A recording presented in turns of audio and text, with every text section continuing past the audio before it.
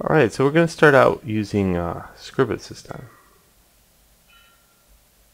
Usually we're going from GIMP to Inkscape to Scribus, but that's not always the case.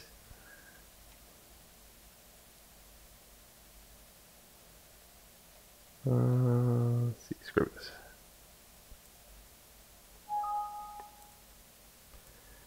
And we need to set up our document into points.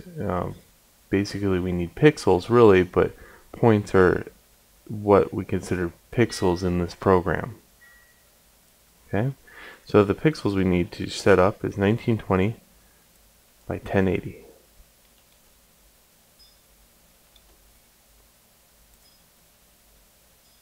Okay, and let's hit OK. So zoom out and you'll see that this is a very large landscape document. So this will fit on a standard, or not a standard TV, but a high-def TV. So we're making digital presentations this time. And we need to insert both of our images, the before and after, on the grayscale, black and white, and 3-color. So here's where I start. I'll make one, you make the other two. And you have to save all three. So insert, and I'll take this and right click on it and say get image. And I'll get the before. Okay. Now I'll size this frame up, and I could do that by right clicking on it and say adjust frame to image. And if I take this and hit Control D, makes it duplicate. Then right click on this one and say get image.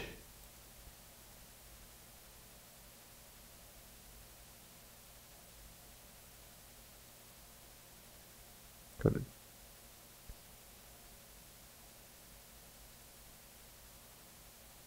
takes a second for my system to wake up sometimes. There we go. We got a nice before and after.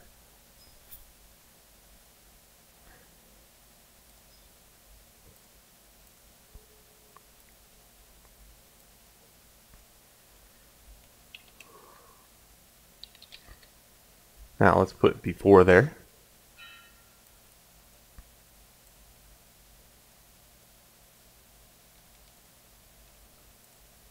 Let's go to the Properties panel, which is just right click and go to Properties, and we can go to Text.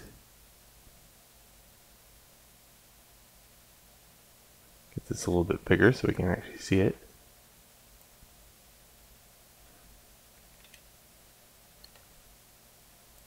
Let's center that text up. And let's pick a font that's not so boring. And again, I could use my wheel mouse here.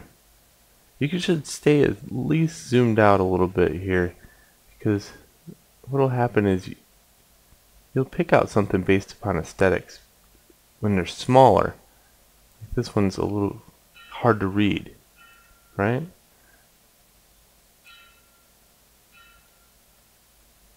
Where this one's not so bad.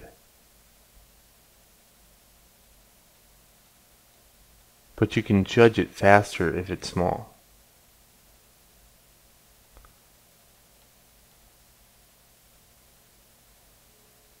So I'm going to choose something that's aesthetically pleasing to look at, not crazy. Okay? We're not making crazy yet.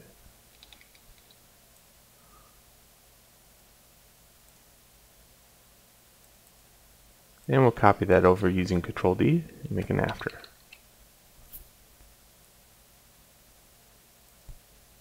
So the settings for this one is 55 points.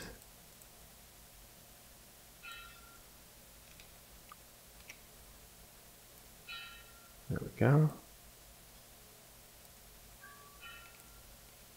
Now let's copy this frame.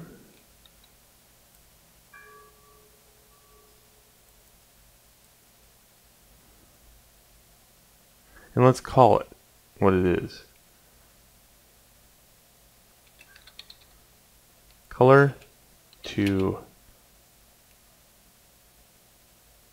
high contrast grayscale.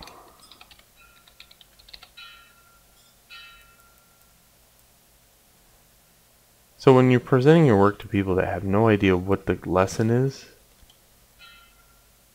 it's a powerful tool. It really is.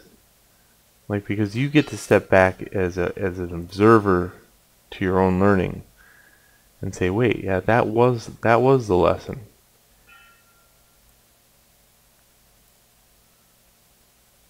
And I don't think we do that enough.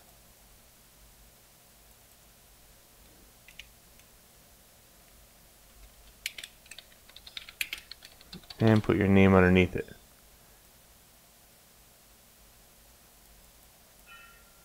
Control A will highlight all the text.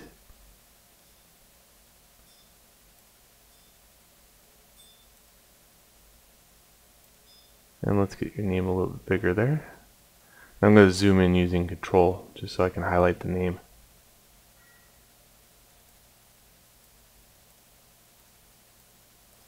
And that's relatively hard.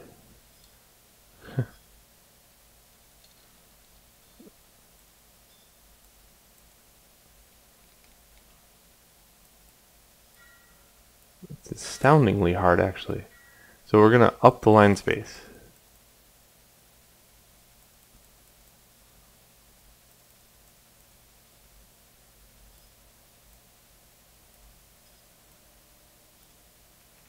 Zoom in more.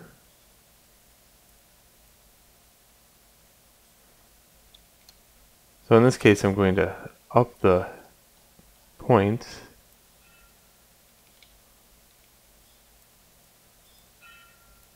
Or continue on with this grayscale.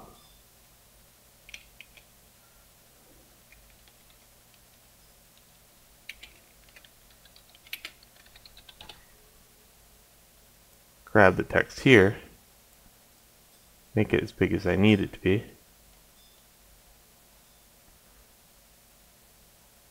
Using the wheel mouse, inserting anything that I need, like that.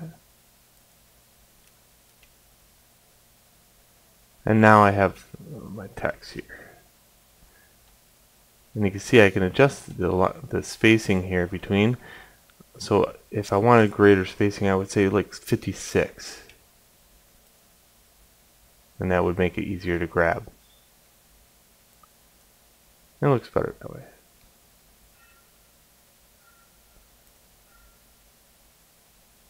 Alright, so that's layout. Now let's make it so it's easier to read on a television in the next video.